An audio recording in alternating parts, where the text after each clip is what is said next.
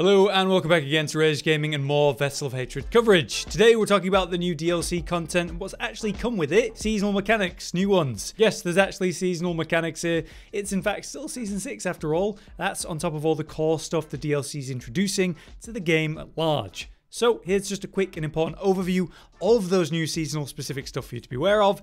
Let's begin. First up, we have Realmwalkers and Opals, two very important things that are indeed tied to each other. To find Realmwalkers, you're going to see this new thing on your map as an event every now and then. These are called the Hatred Rising events. They'll start every 15 minutes, one somewhere in the original regions, or once an hour in the new Nahuntu region. They last a total of 10 minutes, so they're somewhat comparable to how you'd see a Legion event starting soon. It has its duration and ends when the next one starts somewhere else. The thing is, if you get there and do it and go into the portal that's going to open from it, you have the time that you have. It's the 10 minutes tied to the actual Realmwalker outside the portal that matters. The general point of these though is to go to a place and defeat the Realmwalker. That will open a portal to the Seething Realm, where we can get those seriously good rewards, most importantly, the new opal items. The Realmwalker itself is like this big moving building with a portal on its back, but you can't actually damage it initially. So to get that portal to open, you need to defeat the Realmwalker. Since it's immune to damage, you need to anger it to actually fight it. Now, as a bonus tip about these events, they actually will count occasionally as grim tasks for your Tree of Whisperers, so it doubles up the value even there. To actually fight it then, you just go to it and follow it. No matter what you do, it's going to keep moving along, so you got to keep up with it. While you're chasing it, it continues to spawn these new, unique enemy types all around itself. Kill enough of these basic enemies, and eventually some elites will spawn. These are called the Blood-Bound Guardians. They're just simple elites, there's 3 of them, but they're kind of tied to the walker. So as you're damaging them, they'll teleport forward, bound to the walker, staying by it. So again, you'll have to keep chasing while you kill those. Eventually though, you kill those elites, and that makes the walker stop, spawning these hatred spires, which when you kill all 3 of those, the Realmwalker is finally exposed. With that, it's a very easy enemy to kill, to be honest, and with its death, it'll drop the portal we're after, as well as a pile of XP for your efforts, and rep as we'll talk about. Initially, you'll enter a dungeon through this portal that very quickly shows you this realm gate. At the gate, you have choices. These are Torment challenges to gather opals. There's 5 kind of opals to consider, but all of them provide a 30-minute buff that provides you with a 15% increase to monster kill XP, that's almost double in elixirs, and increased rep gain whenever you actually gain rep. That in itself is going to be incredibly valuable, because while you're leveling, you're going to want one running the whole time, while you're progressing your paragon, so most of the time, you'll want that running as much as possible, and then with the rep stuff, you definitely want that going early into the season to get that complete. So the perks of these are pretty damn important. But yeah, there's 5 kinds of opals to consider. Here's how you target them via the realm gate. But the first option is to spend 200 sigil powder, and then that will get you Opals of Torment. That's going to be a buff that provides you with increased Artificer Stones, boss summoning items, and Infernal Compasses for its duration. Overall, I see this as one of the most valuable opals for endgame farming your first proper set, since you need to farm a lot of bosses for uniques, let alone mythic uniques later on too. Also, with the changes to Infernal Hordes and the Compasses, they're harder to come by in this season. So while Infernal Hordes remain, yes, incredible value content to farm, the Compasses are actually rarer, so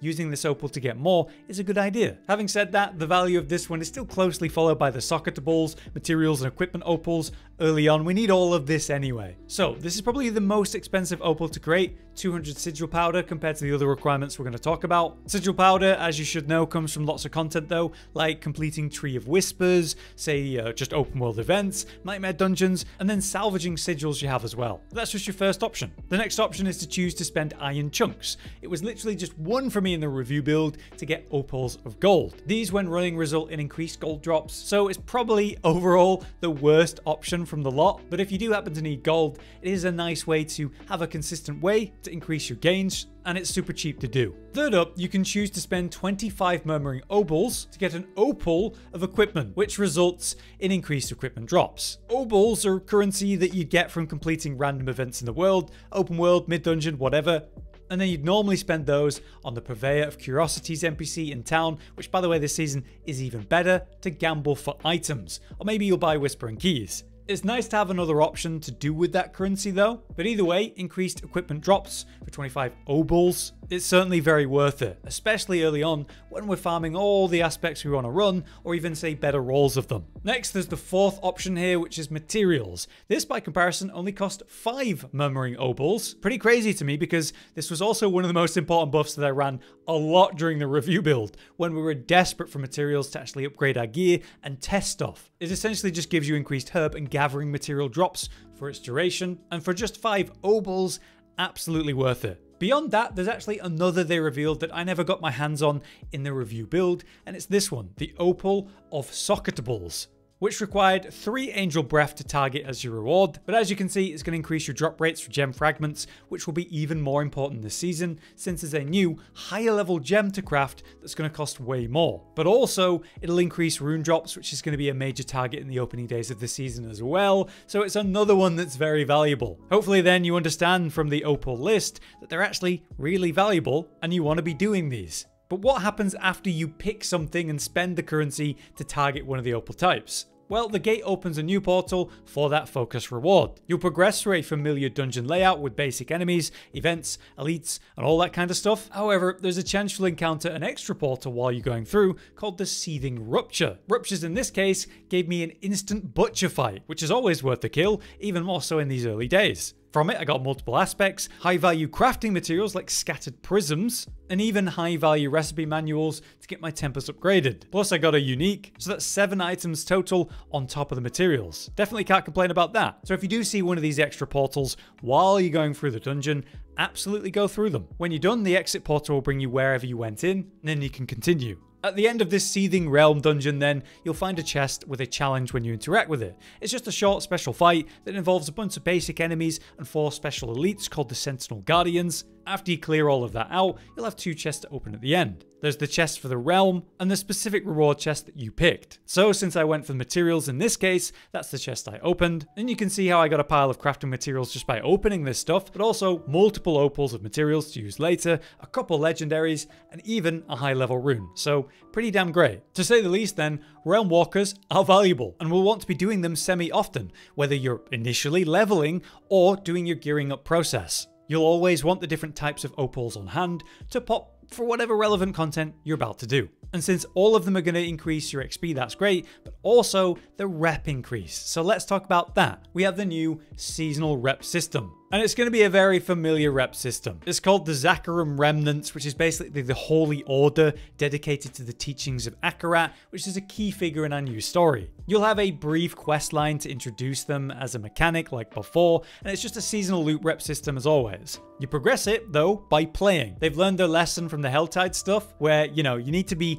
doing content wherever and getting rep rewards from it, rather than forced into one thing. So, kill mostly anything, do mostly any system or content, and you'll just get rep. But you can increase the rep rewards via having any of the opal buffs active, as I've said, but also by using the new Season Blessings earn buff. This will just increase the rate at which you get rep. When you interact with a vendor though, you can see how you're currently doing on the rep, and as you can see, it levels as you progress, capping out at 12, starting with low level items like blues and material rewards, scaling to more valuable mats, legendaries, consumables, even higher value materials, opals, and then eventually uniques. We do also expect that it will infinitely scale for tamer regular rewards to pick up, but in terms of, say, your season blessings, I would imagine your priority is going to be getting the max XP increase from monster kills, then the rep max increase, and then with the remaining 3, whatever you're doing at that moment. So if you're about to do a bunch of opal gambling, you'll increase that one first. So that's the familiar rep system, and generally the new seasonal stuff. I will also mention though the new modes, which are the big gauntlet overhaul